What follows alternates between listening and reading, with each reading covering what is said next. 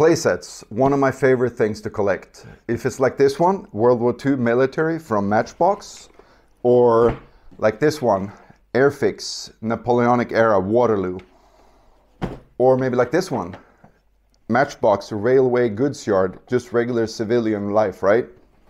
They're all really cool.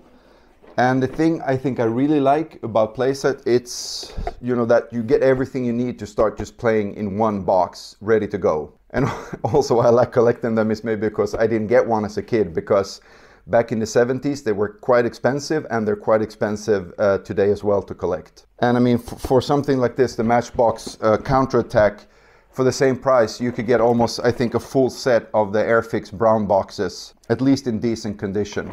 So if it's worth the money or not, I'm not sure, but I really like them. So the one I'm gonna have a look at today, it's this one. It's called the counterattack from Matchbox in 1/32 scale.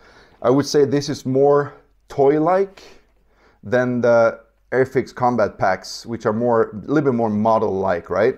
But I think Matchbox makes some really fun sets, and you know, if you watched my channel before, that I really like the 1/32 scale toy soldiers they made back in the 70s. So in today's video, I'm just gonna show you what's in the box. I'm gonna set it all up like a little time-lapse thing, and I'll do some cool videos of its setup, and I'm going to use all the little different weapons here and see how they work and function. But before we start, I just want to ask you guys to please subscribe and hit the little bell icon so you get notified when I release new videos.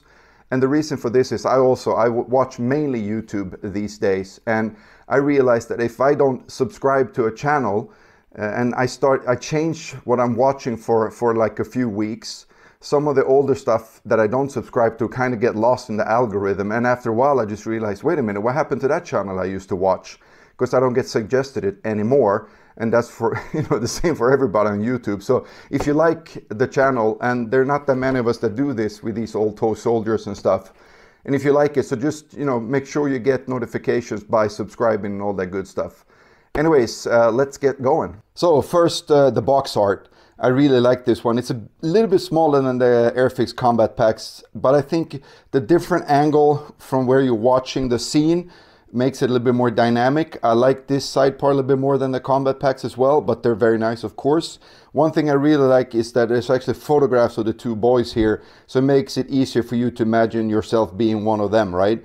And I'm not sure why this guy is so happy, because his tower here is getting shredded to pieces. Yeah, so I think this image here really makes it easy for you to imagine playing with this set and how it would, you know, make you feel, you know, with Germans held up in the building here, the tower falling over, the machine gun just shooting bullet after bullet, and the cannon firing his shell or whatever, and all the soldiers here. I'm not sure why the German officer is so up front from the rest of his soldiers, but anyways, it's really cool. Then for the small images here on the side, vehicle firing.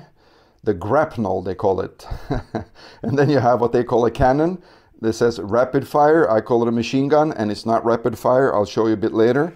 And then here you have the cool building getting blown up. It says authentic European style, strong point building, delayed action mine.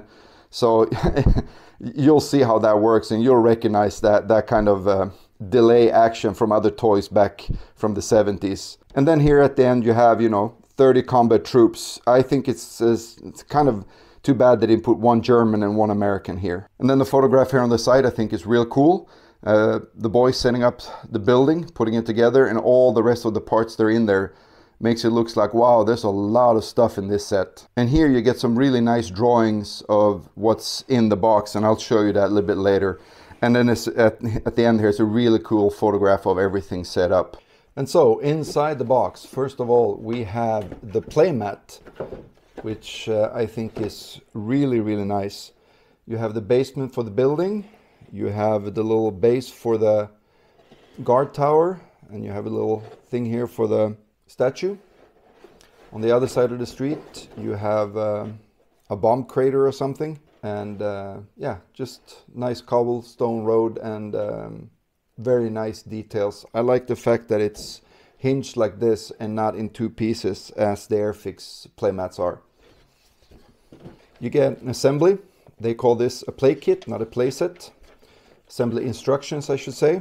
You have how to apply the wear and how to apply the stickers, and also the stickers for the vehicle, which of course you can make into either an American or a German vehicle, which is kind of odd.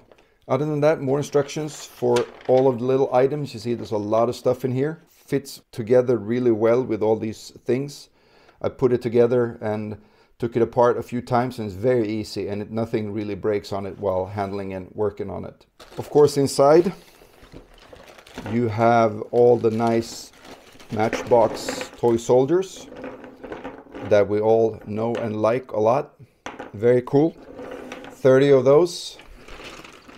You have all the building pieces, and there's a lot of those too. A very nice, good, durable, solid plastic. They already applied the stickers on this one. Nicely done though. And then there's a lot of stuff in here. And then you have the guard tower. I'm not going to take this out. I'm going to do, I'm going to set this up and do a little time lapse so you'll see everything. And then you have all the appliances, all the weaponry, I should say. You have the machine gun, you have the mine. I'll show you all that later.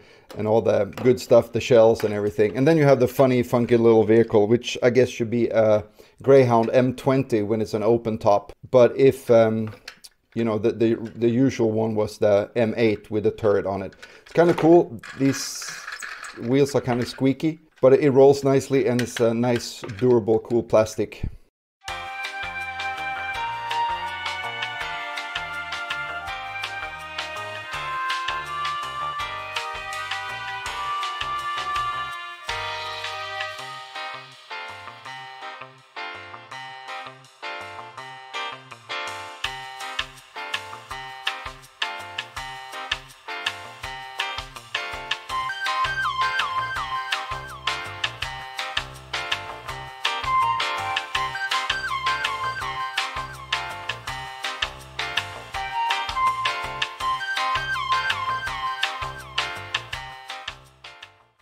So the building all set up looks really cool to me.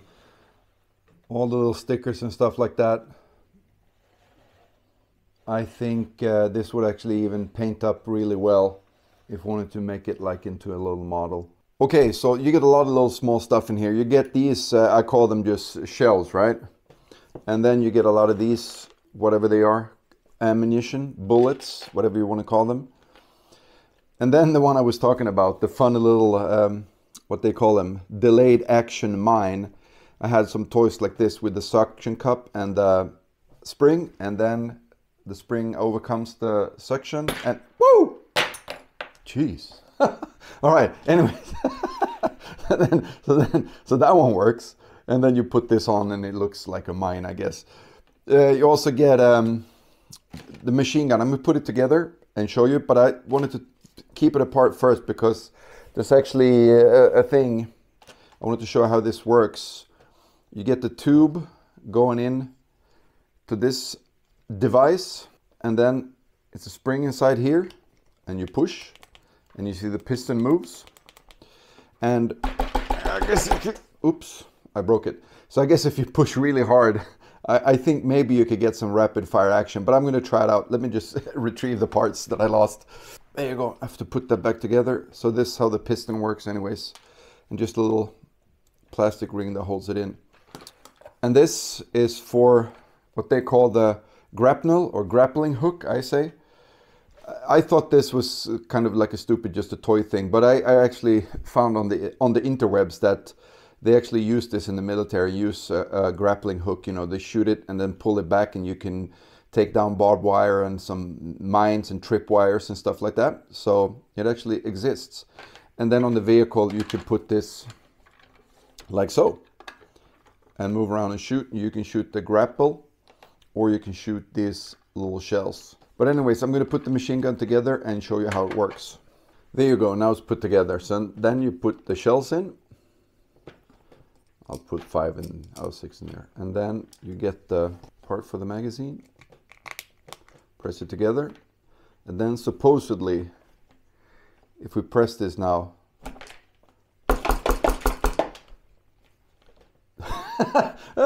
that was cool. I actually didn't get this one to work that well, But I guess I was wrong then. It is rapid fire. That worked really well. Ha, that's cool.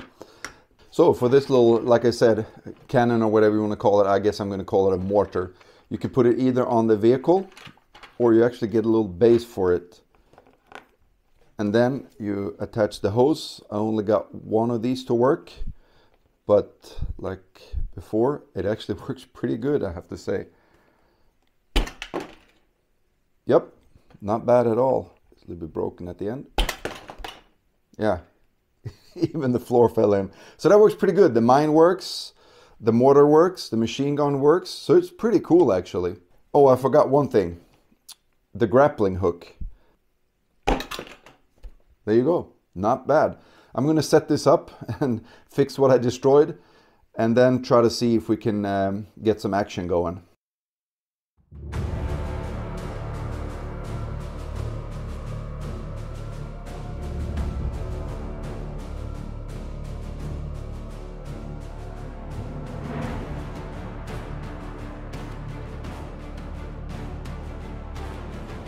That's it for this one. This was a fun little set, I think. Surprised about that actually all those little weapons worked as well as they did. Hope you liked it as well. Thanks for watching, and there's more play sets and other fun stuff coming up, so stay tuned. Cheers.